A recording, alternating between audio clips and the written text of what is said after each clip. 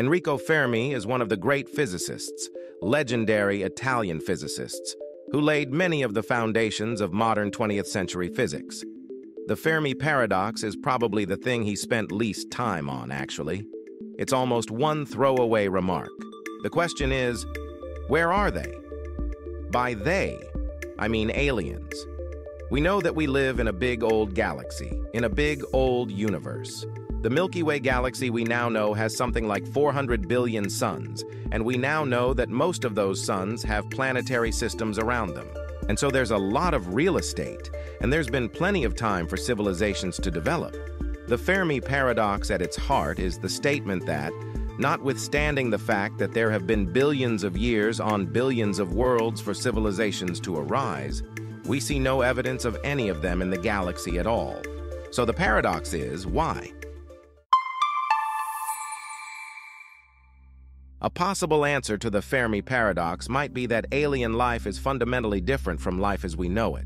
Here on Earth, life is carbon-based and relies on water as a solvent.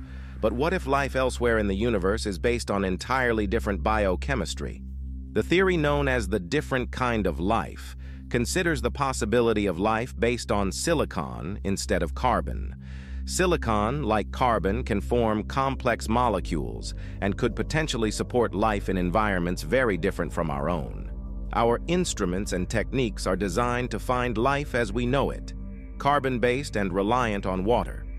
Silicon-based life might not emit oxygen, methane, or other gases that we associate with biological activity. Establishing contact would require an understanding of their biology and the development of new communication techniques. Another possibility is that the galaxy is simply too vast. The distances between stars are so immense that even if an advanced civilization on the other side of our galaxy had the most powerful radio transmitters imaginable, the signals would become incredibly weak by the time they reached us. This dilution of signals means that by the time they travel across such vast distances, they may be too faint for us to detect with our current technology. Now, perhaps we can build a spacecraft capable of traveling a few light years to a nearby star system, but you can't construct a spacecraft that can traverse the entire galaxy. This suggests that even if extraterrestrial civilizations exist, they might be facing similar challenges, making interstellar travel and communication incredibly difficult. It wasn't until about 4.6 billion years ago that our solar system formed. Earth, our home, formed shortly after, and it took another billion years for life to appear on our planet. From simple single-celled organisms, it took around 3.5 billion years for complex life and intelligent beings, like us, to evolve. Now, let's consider the sheer scale of the universe.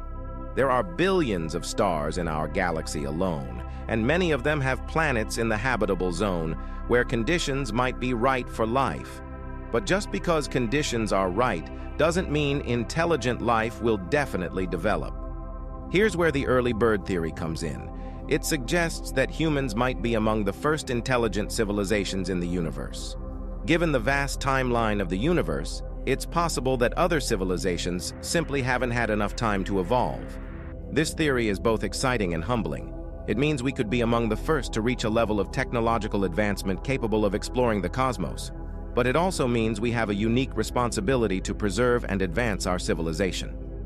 If I was to guess why we see no evidence of other civilizations out there, the so-called Great Silence is what astronomers call it, is because there aren't any and there never have been any. The reason I guess that, and I emphasize it's a guess, is biology. So if you look at the history of life on Earth, then we see that life began 3.8 billion years ago, let's say. But then we see for the best part of 3 billion years on this planet that there's nothing more complex than a single cell. And there could be good biological reasons for that. One that springs to mind is the evolution of what's called the eukaryotic cell, which form all multicellular living things on the planet. Those cells, which seem to be prerequisite for complex multicellular life, evolved once on this planet as far as we can tell. And so it seems that there is a very unusual evolutionary event at some point that laid the foundations for us. If it typically is the case that it takes 4 billion years from cell to civilization, then I think there may be very few planets in a typical galaxy which are stable enough for long enough for that process to proceed. I think there's one civilization in the Milky Way galaxy, and there only has ever been one, and there might only ever be one, and that's us. The rise and fall theory suggests that civilizations, much like rare flowers, bloom and die. They rise to prominence, achieve technological advancements, and then, for various reasons, they decline and vanish.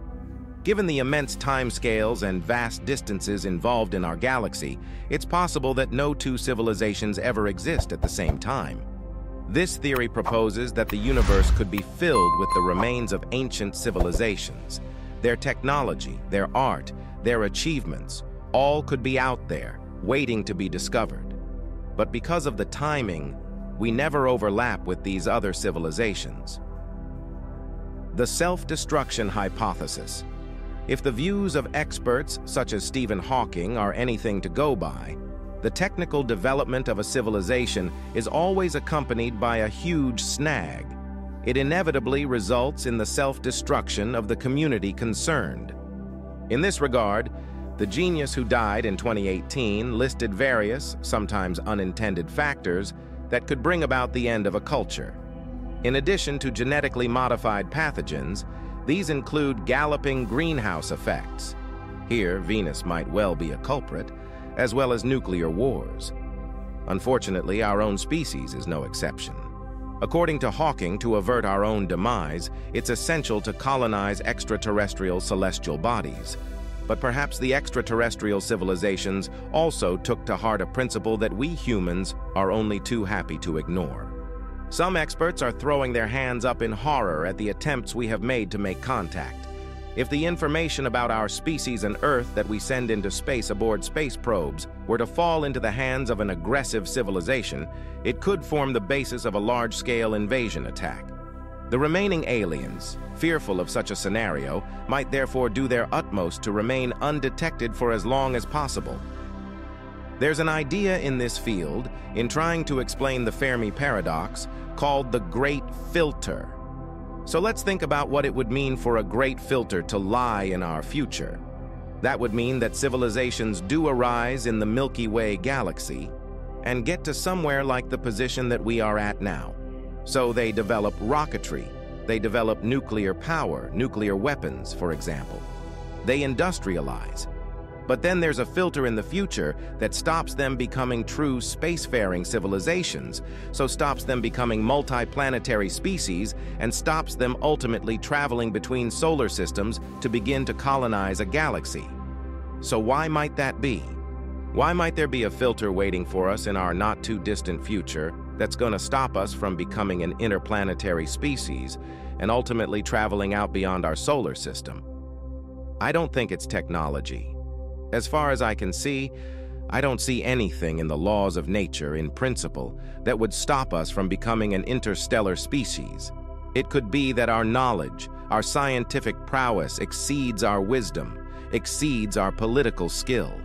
It could be that once a civilization develops the means to destroy itself in the form, for example, of nuclear weapons or biological weapons, or maybe some kind of a lack of control of AI, who knows? If you look back through our recent history, there have been several occasions that we know about where we came very close to destroying ourselves, or at least setting us back to the Stone Age. For example, where there could have been nuclear launches and weren't. I'm sure there are many others that we don't know about. There's the challenge of climate change. We're completely incapable of coming together at the moment as a global civilization to address that challenge that could set our civilization back. So it might just be almost a law of nature. The zoo hypothesis posits that advanced extraterrestrial civilizations are aware of us and are actively observing Earth, much like zookeepers watch over animals in a zoo.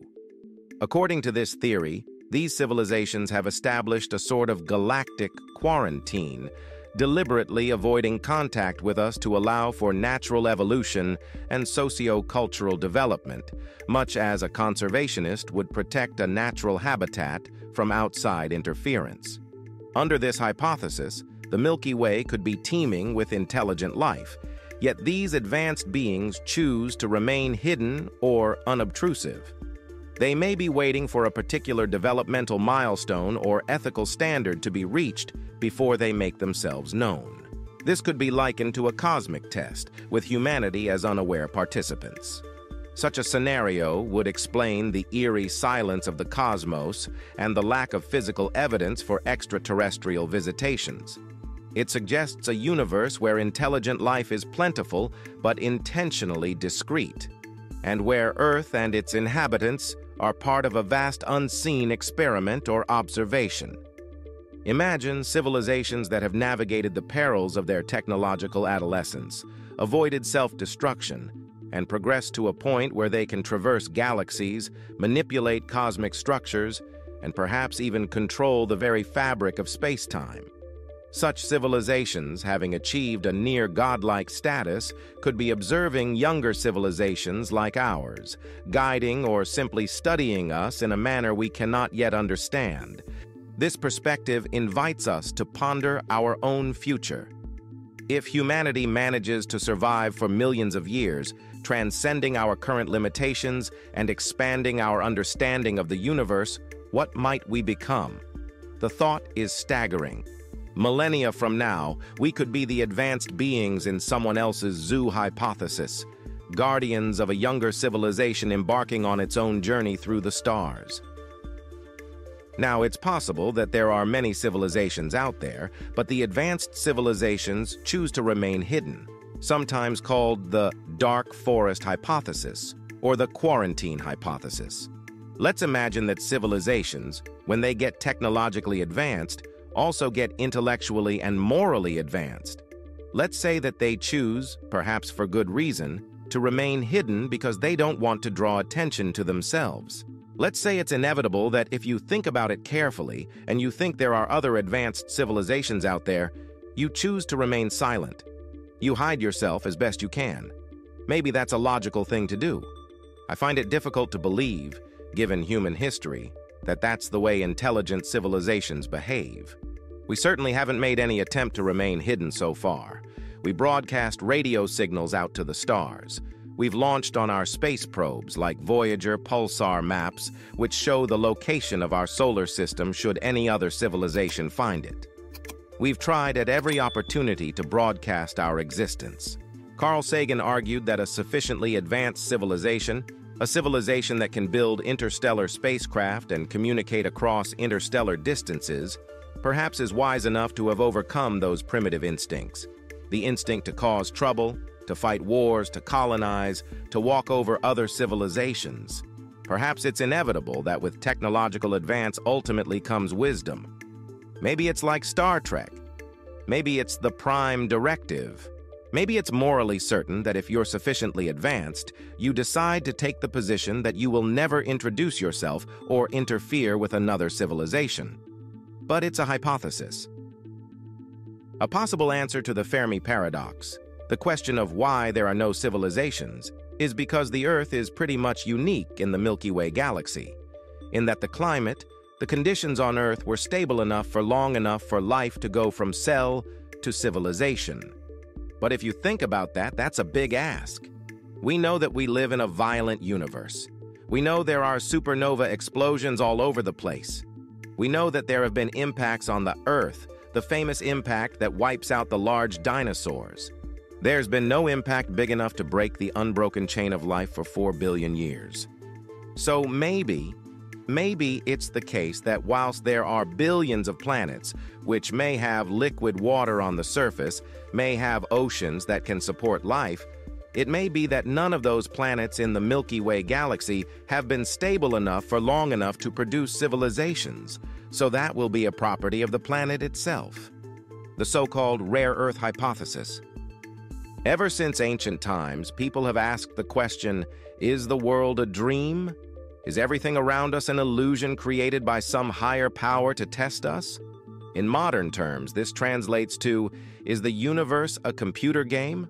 Are we just dancing puppets, obeying the laws of some advanced computer out there in the universe? Could everything we perceive be a fake? This theory gained tremendous popularity with the Matrix series. In The Matrix, what we thought was real was actually a computer simulation implanted into our brains by advanced beings. Reality, as we knew it, was entirely fabricated. So, is it possible that we live in a simulation? Interestingly, some argue that it might be possible. Life is incredibly complex. Plants perform calculations that our most advanced quantum computers cannot replicate. So, in many ways, nature operates with a level of sophistication that outstrips our current technological capabilities. Simulating the weather, for instance, involves tracking the motion of trillions upon trillions of atoms. Yet, this complexity might not necessarily rule out the simulation theory. Quantum mechanics plays a crucial role in the functionality of our universe. If quantum principles were simulated at a fundamental level, it might be possible to replicate the universe, even if it's incredibly challenging. Imagine a super-advanced civilization with technology far beyond ours. They might harness computational power and quantum mechanics in ways we can't even fathom. They could simulate the universe down to the tiniest subatomic particles. If this is the case, what we perceive as reality might be a detailed simulation designed to be indistinguishable from the real thing. So, could we be living in a simulation? Are governments hiding the truth about alien visits? Or are civilizations like rare orchids blooming and dying in the vast garden of the galaxy? Do you know another explanation for the Fermi Paradox? Let me know your thoughts in the comments below. Thank you for joining me on this exploration of the Fermi Paradox. Want to dive deeper? Become a curious deep diver and don't forget to like, subscribe, and hit the bell icon for more content. Who knows what we might find as we venture further? Until next time, stay curious.